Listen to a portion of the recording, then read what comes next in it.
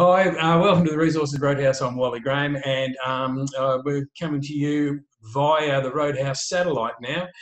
So we're settling in. We're talking with Scott Williamson, who's Managing Director of Blackstone Minerals. So, Scott, been a pretty busy 12 months for Blackstone, not even 12 months ago. You guys acquired the Ta Khoa project in Vietnam. Now, basically it came as a ready-made project, didn't it? Yeah, thanks, Wally. Yeah, thanks for the opportunity. Great format, and yeah, so we picked up the asset. It was already operating in 2013 to 2016, and then it was placed into care and maintenance. So when we picked up the asset, it was under care and maintenance, and over $130 million of capital infrastructure had already been sunk into the mine, and it was operated and built as if it was in Australia. So we're up in northern Vietnam, and it was built by Australian mining engineers and metallurgists. So it's a great starting point and a great sort of platform or a great asset really for us to potentially build a company around.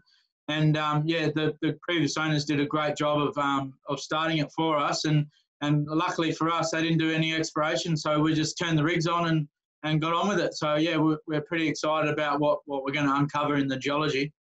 All right, great. So basically, as you said, about $130 million already been spent on it. So there's a saving straight away of $130 million, and all the time as well that you saved. That it's already been built and it's an operating mine. So just straight into it, basically, as you said. Yeah, so obviously we need to go in there and do a bit more drilling and understand the geology a bit more, and that's what the previous owners didn't do. So our focus for the first year has been exploration and drilling and really understanding and unlocking the potential of the geology. That will take a little bit longer, but at the same time, we've already, I suppose, uncovered this first ore body, which we think will be a mine for 10 or 20 years. So there's another 25 targets that we haven't tested, so we'll now look at all of those. But I think the key thing is that we've gone in and drilled out the first ore body, and we think there's a mine there already. So we're going to continue with these studies, scoping study, PFS, BFS, and turn it back on over the coming years. So yeah, a lot of work to be done on the development phase, but also continuing to unlock this exciting geology as well. So the ore body you're referring to, is that the Cobra discovery? Yeah, so we were drilling the Bandfulk disseminated, and then as we were stepping through that ore body, we've made this King Cobra discovery, and it looks like it's a different phase or a different type of mineralization than the disseminated, and we're now seeing massive sulfide within it, and what that means is we could be getting closer to a source of that intrusion, or maybe a feeder zone, or hopefully a larger chamber of massive sulfide below us, which could be the source of this large intrusion. So it's a kilometre long, half a kilometre wide, very large disseminated nickel sulfide ore body. And now this King Cobra discovery is a different part of that same ore body, but it's higher grade, it's from surface, it could be vectoring us in on a really exciting, I suppose, high grade zone potentially below us, which we're pretty excited to see what that might be at depth. So yeah, continuing to drill that out as we speak. All right. Well, so that means that, well, you've made no secret about looking for a joint venture partner to help you develop the mine further to get things up and running. So all that sort of success has sort of lent itself towards that. And just this week, you've announced that you've done a placement deal. Can you expand on that for us, please? Yeah, so we're raising $6.8 million at a 62% premium to the last traded price before we came out of the trading halt. So that's enough to keep us going with our exploration, but also gets us all the way through to a bankable feasibility study. So EcoProa is our partner that we've been working with for nearly 2 years now. And it's great to, I suppose, bring them into the capital structure, but also they'll also place one of their representatives on the board, and it'll really build that relationship for the next stage. And the next stage will be where we work together to build a downstream processing facility in Vietnam for the Ta Khoa project. So we started this relationship a long time ago now. This is just first of many stages of this relationship.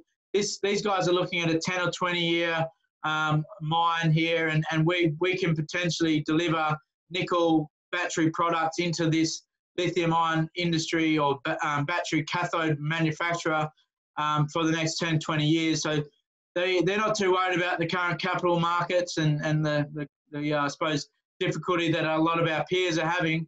This puts us in a very strong position to take this mine back into production and produce the cathode products that these guys need. So, yeah, we're really excited about, obviously, today's announcement, but not just that. It's the next stage where the big money comes in, and they're already looking about talking to us about what that looks like. And so, obviously, these partners they are the guys to be with, because they're quite prominent in the battery sector within Asia. Yeah, so the largest cathode manufacturer in Korea. Korea is one of the, I suppose, at the forefront of this lithium-ion industry. So the largest players are Korea, Japan, and China. So they're also the second largest cathode manufacturer in the world. So one of the major players in the industry. So the cathode manufacturers then feed into the battery manufacturers. So their key customers are Samsung, SDI, and SK Innovation, and they're two of the largest battery manufacturers in Korea, but also in the world. So we're playing with the big players in the industry, and the reason we're able to do that is because we're unencumbered, and we're still unencumbered. We're working with some of the major players, and we're going to move this back into production, and that puts us in a stronger position than all of our peers. All of our peers are either locked into offtakes, or they don't have these relationships with the key end users that we do. All right. So obviously, like things are in train. I mean, there's also obviously a hell of a lot more work to do. But the right things are in train at the moment. You're talking to the right people. They know the right people. They know they produce all the right materials. They use the materials that you're going to produce from the mine. So pretty much you're on the way. Yeah, and I think the other thing to remember is that these guys don't just bring the funding ability; they also bring the technical ability. So we're working with some of the best battery chemical engineers in the world, and they'll also add value to our downstream processing. So once we can get this nickel into a chemical form, that's when the EcoProa technical team come in and help us to convert that into the downstream battery chemical product that is required for their cathode. So they're also, as much as they are a funding partner, they're also a technical partner, and they're also bringing a very strong technical skill set that we also will need to deliver this downstream processing facility. All right, Scott. Well, it sounds like, the original purchase of the Ta Khoa project is working out to be something of a very smart move on the part of Blackstone Minerals. As I said, it's only been not even 12 months, and you've already made such great progress. I suppose all we can do is sit back and wait while we're all in isolation, and wait for the news to come through, and just to wait and see what happens. Yeah, thanks, Wally. Yeah, it's very exciting to look at what we've achieved in the last year and now, but more exciting to see, well, what can we achieve in the next 12 months, because we've unlocked so much value in this asset already. Now with the funding partner, we're going to unlock even more. So yeah, really excited for the next 12 months and what that looks like for our shareholders, but also as our partnership with EcoProa unfolds.